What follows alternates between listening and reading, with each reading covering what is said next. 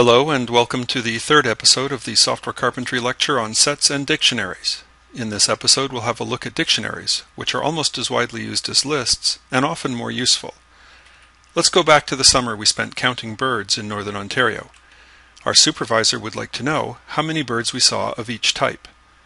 Our input is a list of several thousand observations. The output we want is a list of names and counts. Using what we've learned so far, we could do this using a list of pairs, where each pair is a sublist storing a bird name and the number of times we've seen it so far. Here's a function to add another observation to such a list. Its first argument is the list of pairs. Its second is the bird name being added. Inside the function, we loop over the pairs that are already in the list. If the first element of the pair is the same as the bird name we've been given, we add 1 to the associated count and return from the function immediately. There's no need to look at the other pairs in the list. Otherwise, if we reach the end of the list without finding a matching name, we add a new pair to the list consisting of the bird's name and 1, since we now have seen the bird one time. This is an instance of a common programming pattern. Either we find pre-existing data in a loop and return right away, or take some default action if we fall off the end of the loop without finding a match. Let's take a look at this function in action. We start with an empty list. If our first bird name is loon, we find no match since the list is empty, so we add a pair to the list. The next name is goose. This doesn't match loon, so we add another pair. Our third record is another loon. This matches the first entry in the list, so we add 1 to its count and return immediately, leaving the list as shown here. This list of pairs approach works, but there's a much better solution to this problem, one that is simpler and many times more efficient. That solution uses a dictionary instead of a list. A dictionary is an unordered collection of key-value pairs. Like the elements in a set, the keys are immutable, unique, and not stored in any particular order. There are no restrictions on the values stored with those keys. In particular, they don't have to be immutable or unique. You can create a new dictionary by putting key::value pairs inside curly braces.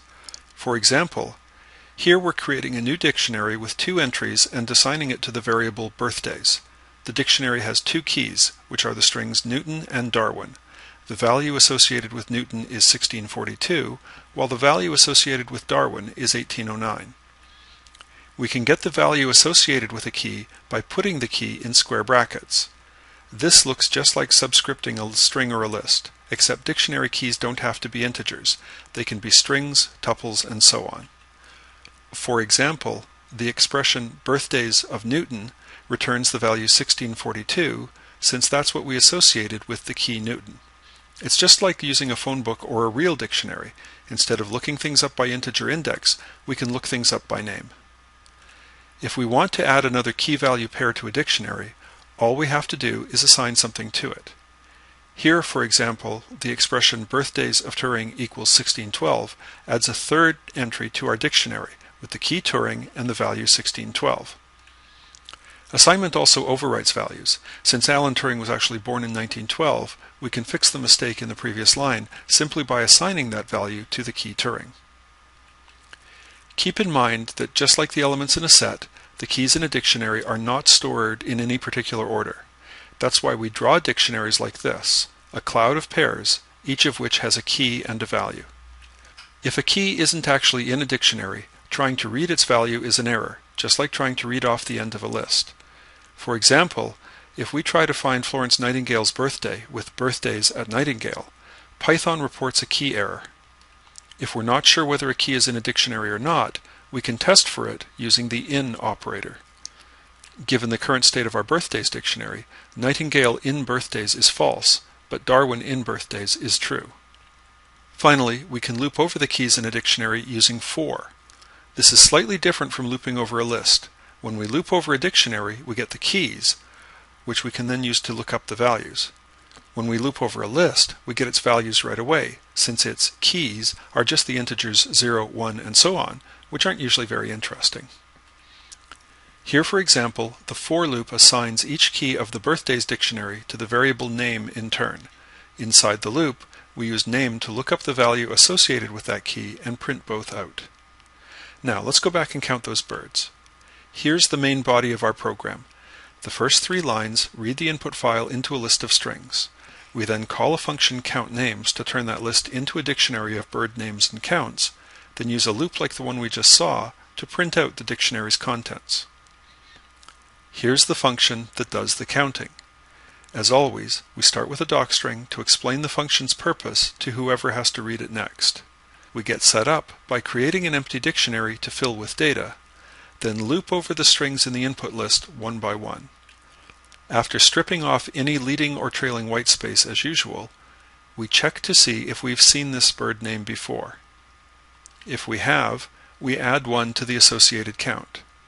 If it's the first time we've seen this name, though, we add a new entry to the dictionary using the bird name as the key and 1 as the value. Finally, we return the dictionary we've created. Let's watch our counting function in action. Before we read any data, our dictionary is empty. After we see loon for the first time, our dictionary has 1 entry. The key is loon and the value is 1. When we see goose, we add another entry to the dictionary. And when we see loon for the second time, we add 1 to its count. So why use a dictionary rather than a list of pairs? Because it is much more efficient. Just like sets, dictionaries are stored using hash tables, which guarantee that finding or modifying values takes roughly constant time. This is a lot better than the list-based method, where the time grows in proportion to the number of pairs in the list. In our next episode, we'll look at some other examples of dictionaries in action.